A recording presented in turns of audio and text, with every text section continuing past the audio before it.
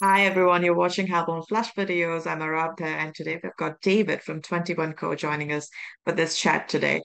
So David, first of all, welcome to our chat and tell us a little bit about your story.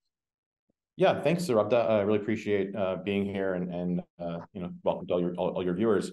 I'm the CTO, David Josse of 21 Co. I've been the CTO at 21 Co for about a year now.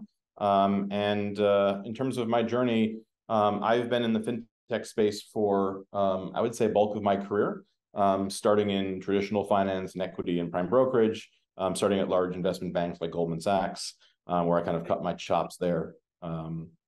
And always focusing on pushing the boundaries of technology and I've been lucky to be involved in early stage startups, both in the fintech space, building on top of what I've learned around development and infrastructure and security and best practices. And so that's a little bit about me. Sounds great. And so you also came from TradFi and then did your switch into crypto and Web3. How was the transition like?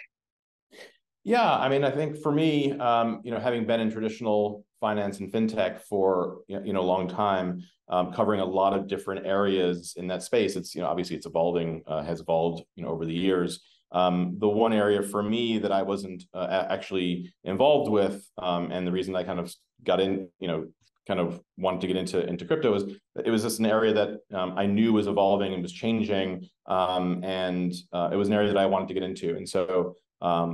I kind of, a couple of years ago, I left the TradFi space and jumped into crypto, immerse myself in blockchain in a company based in blockchain commodities, an exchange, a trading exchange. And then, recently I just switched gears and I found my way, here to 21 Co. And it's been a great ride since I've joined. Fantastic. So let's talk about 21 Co. Tell us a little bit about what you're building.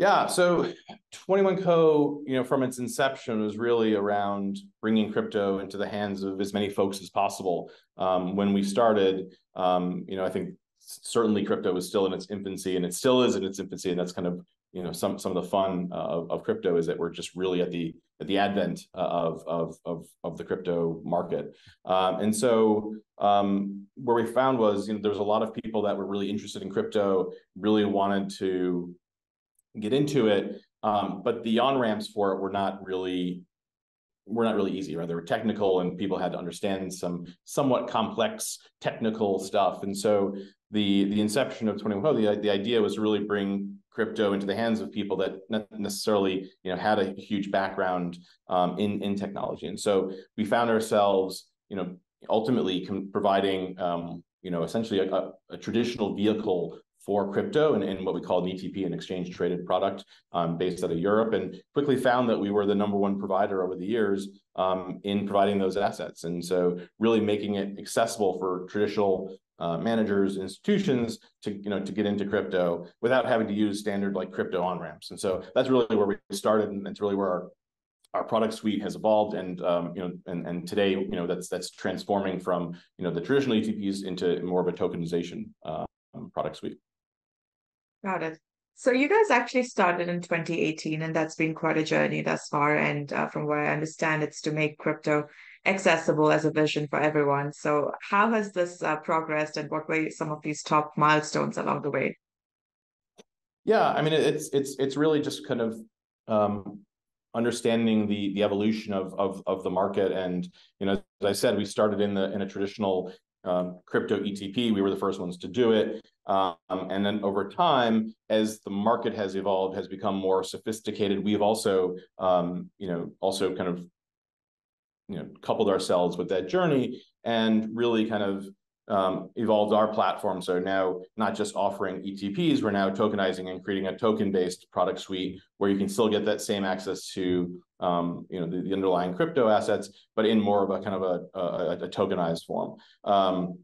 And that's really kind of the evolution of our product, and we're going to continue to evolve that product suite as we look into the future. And as our clients and as the market gets more sophisticated, we will continue to adapt and make our system more accessible. The nice thing is, as we've built this this product suite, we've had to build a lot of infrastructure internally, to kind of keep up with the demands of our clients and our issuances. And so we baked a lot of operational controls and security, and checks and balances within our platform, and that has allowed us to kind of continue to allow us to evolve, because we're using essentially evolving our platform to allow us to continue to do that. So. Right, great. So as the CTO, what's the security strategy you took when it came to 21Co?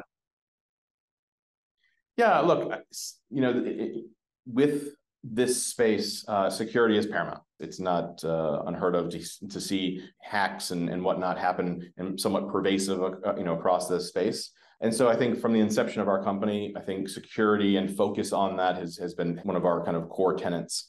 And certainly as we look to build and extend our platform, that's something that we look at, on an everyday basis, is making sure that we're pushing the boundaries, making sure that we're baking in the right level of control into our products. So that means internally looking at our projects, our access points, things like that. Also leveraging the community and the community-based standards and protocols that are out there, and being able to take advantage of that as well, so that we're not just relying solely on ourselves. We're relying on a broader ecosystem of security. The thing with security is really you can't really leave your guard down, which really means you need to constantly assess your product suite and your offering and kind of all the attack vectors that we think we see, and also hackers out there may see. Of course. And I'm glad you're talking about security as a spectrum and the default mode being always constantly on guard. That said, you did bring in external perspectives. That's where we work together, and we're doing a couple of pen tests and SEA with you. So talk to us a little bit about why go with something like Halborn, and also what has the experience been like? Yeah, it's really a natural progression of where we take our security assessment, right? I think again we can look internally, day in day out, but you need to kind of go beyond that and look at again the attack vectors that others might see and that we may not see ourselves. And so partnering with a company like Halborn, where you can focus, on the security, you don't have to just always rely on yourself to kind of do that assessment. So looking at a good partner, a good security champion. We'll always look at external providers to help facilitate that need for constant assessment, and leveraging the experience like a Halborn really is paramount for us.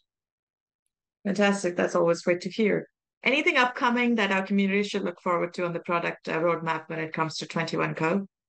Yeah, I mean, look, not to get into too many specifics, we're clearly in a current time where it's somewhat of a bear market in the crypto space, and we're focusing on growth and building. But in keeping with our vision and objectives, our roadmap over the next year will continue to be focused on building and extending our product suite.